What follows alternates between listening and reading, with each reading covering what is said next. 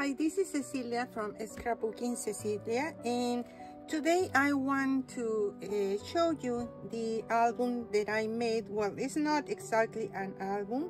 I made the Black Interactive Folio album by Graphic 45, and Life is Abundant. I used the 8x8, the patterns and solids, and the stamp set for making my folio, and this will be my entrance to the opportunity to get a space again in Graphic 45 design team. So this is for a Graphic 45 brand ambassador called 2425.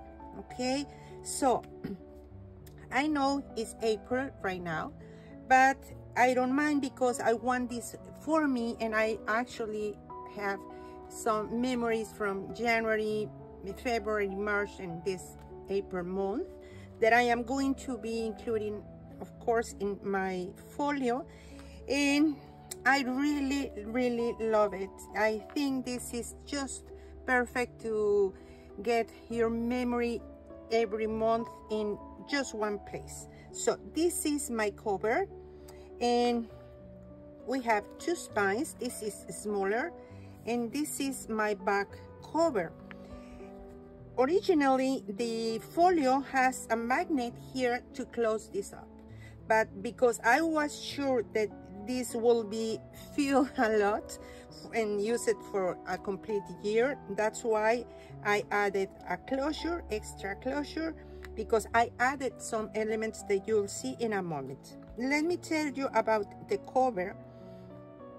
This and this and this and this and here, they all are from the sticker sheet, which is in the 12x12, but I didn't use the papers, none of those. Okay, I made a frame here, and then I have this piece of chipboard, Graphic 45 black chipboard, covered with this gorgeous paper. I don't remember the months right now, but it's easy to work with this because I added the spaces for the 12 months of the year, using for each month the paper that corresponds. Okay, and with the leftovers I use it to make this. This is patterns and solids, but I stamp here in black, and then with embossing powder I added the stars, and I really love how this frame looks now.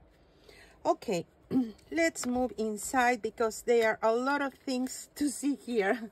So in this flap, where is the magnet, which is covered actually right now, I have a space for January, and this will be closing here with a magnet, and you have space to journal.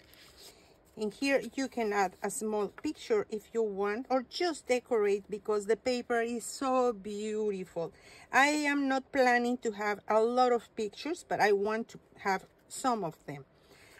Now this is a picture mat, and I cover it with a vellum, and it's stamped in the month on the top. Okay, and this, you have more space to journal, so this will be here in the back, as well as this and this secure it. And this gorgeous butterfly actually is a hidden pocket to put an extra picture mat here. So you will learn in the tutorial that is going to be available, the first chapter, because I am not sure yet how many they are going to be, because I want you to know all my tricks. So it's going to be a little bit long, but you will have time to see every chapter in my channel soon. And here we have more room for January. So I just made here this pocket. This is one of the flaps that is included on the interactive folio, and I use it to put it in this side, and here I have more rooms for my February pictures Let me move this a little bit to this side because I want to show you. And I, of course, put my month card because then you can make a mark of the day of each picture that you are journaling here. And also, if you want, you can use it as a picture mat here. So this is January, February, and of course here we have more room. Okay, I used 2 of the large tags in black, of course, and here we have more February. And when you remove this, because I use magnets to hold it, this is a spot to add a nice picture here, of course, and then we can secure it just with our magnets. So let me find, where is the other one? Here. Okay, so this is for January. Let's open it, this, and I hope it's the most that I can on frame. So now this is March, and you have 2 of these small pockets as well, and I added on my spines. This is in the center, well, almost on the center, and this is on the side. And here, of course, I add this to add my pictures here. Let's see if I can put it back. And my card. April. Because the papers are so beautiful, I also want to show up my papers. I want to enjoy them every time that I am watching my pictures and my memorabilia or whatever I have to put here, okay? So here is April, here is April, and here is April, as well as here. We have this pocket to put pictures here. Let me show you, because I think, now let me show you. Here you can add your picture on the back, and also here in the bottom. But I think that I need to move it. There you go. Okay.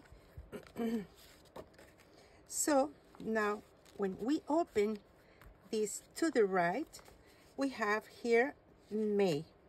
And again, I use my trick that I use it in the first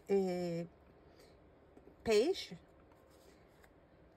Again, using some vellum and some of the stamping with embossing powders, which look so beautiful.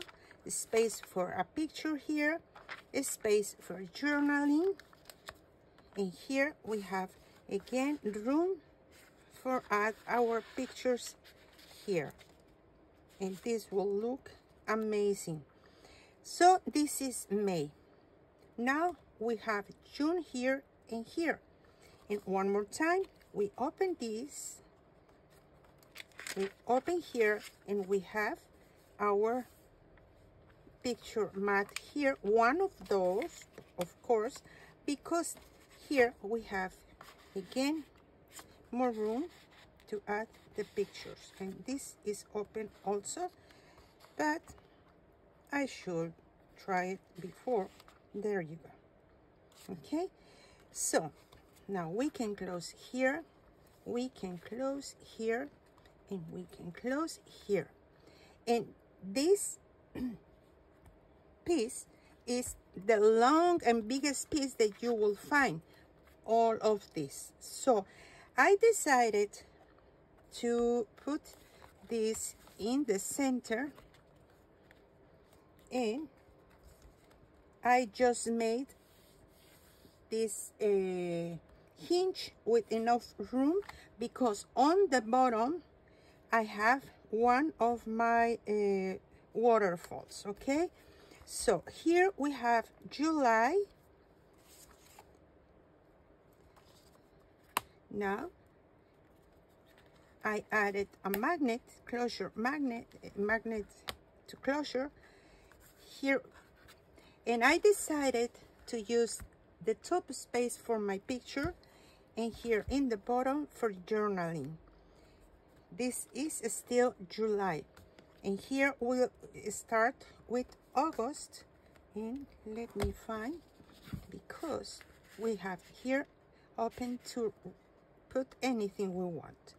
Here we will have August, again August and August. I am not sure. No, this is closed. So we can close here in this flap. Now September, and it's the same that we made here in March. We have one of the regular tags. These are the regular tags, and this is the back. So I think that now I need to move this a little bit to this side. Well, December I want it in the top, so this is the second one, and I changed my hinge again here because I wanted to have more room, and because here we will have October, November, and then December in this flap. That's why I did it in this way. And even to have enough room, here I added an extra spaces with these two flaps. And again, here it is open. This is October, and here it's also for October. And here you can see we have that gorgeous images. And now we have here November, November, and November. And this is removable, okay? So as you can see here, this only closes open to this point, but I don't mind because I want to see, we will have the opportunity of see the picture standing up in this way. But if you want to try this, I have to warn you that because of these two flaps, now there is more bulkiness here, and that's the reason why my folio doesn't close completely. It's a little bit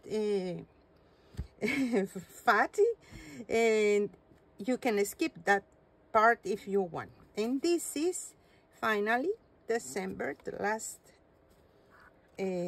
month of the year. So, and we have again here another huge tag, and this will be closing in this way. This flap is going first, then this, and this here. And you can see here we have this because I added more spaces to make this. But it works for me. In the tutorial you will see it, as I told you, in a few days. If you are not subscribed to my channel yet and you want to try this, maybe you want to consider subscribing and be waiting until the first chapter is uploaded here. If you click on the little bell, YouTube will notify you when I get ready the first and every video that I have new in my channel. So I hope you like it, and I hope to be another year with Graphic 45, because I really enjoy so much working with the beautiful papers and all the products that they have. And stay tuned, the next video with the tutorial will be here soon. And also another thing, I added the year, which is 2024, because I always like to add details like those, because eventually we won't remember anything. So I want to be able and know which year was this made and which year pictures are inside. So thank you so much.